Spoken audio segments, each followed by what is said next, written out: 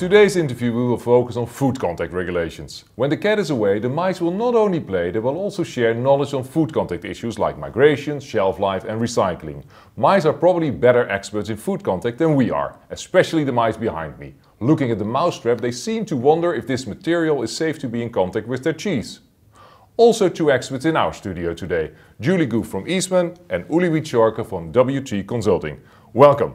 Julie and Uli, can you come up with a good example that triggered the need for good food contact safety regulations in your region? Yes, I have one example. China had an outbreak of melamine. You may know that it happened 10 years ago.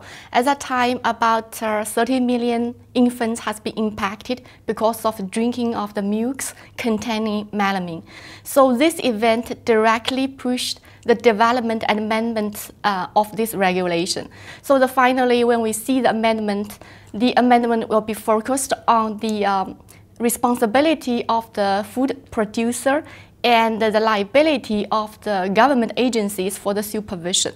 So from that till now, you see that China step by step and take 10 years to set up the existing system now we can see. Okay, and Uli, do you have a good example? We have seen in Europe over the last couple of years, we had the benzophenone issue, we had the ITX issue, we had the batch issue, typically coming from coatings or actually printed food contact materials, which caused a lot of problems, where you suddenly found material in the food which actually did not originate from the inner side of a food contact material, but from the outer side of a food contact material. Good food contact regulation, also execution that works at the end of the day, is very important, because I think the companies, they do a pretty lot in getting their stuff regulated and looking that it's safe in the end for the consumer. But those companies who make the raw materials, the monomers, the additives, name them all, they may not necessarily know what are the final use application. Okay, and Julie, what is at the moment the most advanced regulation in Asia? The one type, they actually don't have set up their own system. They just looking at Europe and how US, those big entities, how they are managing their food contact. So this is the very typical example is Australia. So then another type is actually they have their system, but they don't have very positive list, but they refers to the EU and the United States. All the evaluations has been conducted in their two countries actually can be accepted. So the third type is like a typical example is China and Japan. You're setting up their positive list and trying to set up a overall system covering from the very beginning, from the raw material to the end users.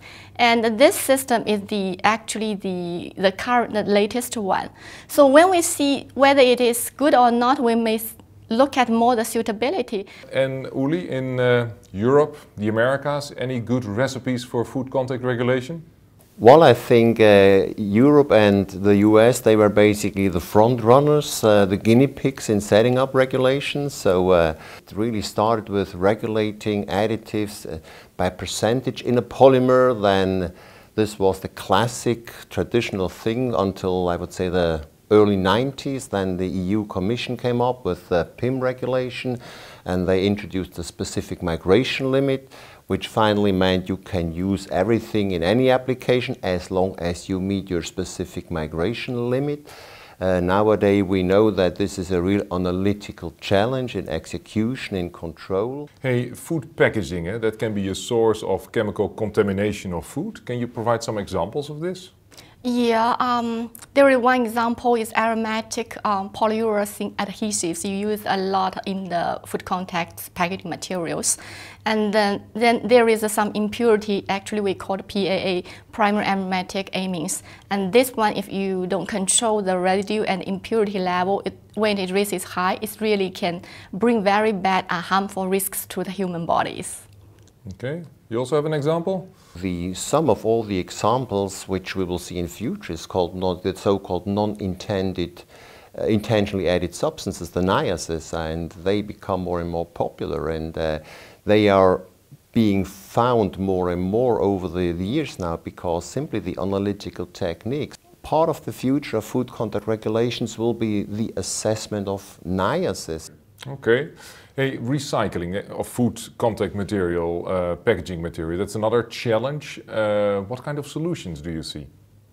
And so far when we see the recycle, actually the process has been very clearly defined to ensure that everything will be insured, to ensure that every process can reach a very good final safety evaluation result to make the recycled materials safely back to use. But as I just mentioned, no matter from the technical side or from the regulation side, we still have a long way to go. Okay. Uli, are there different regional views on recycling?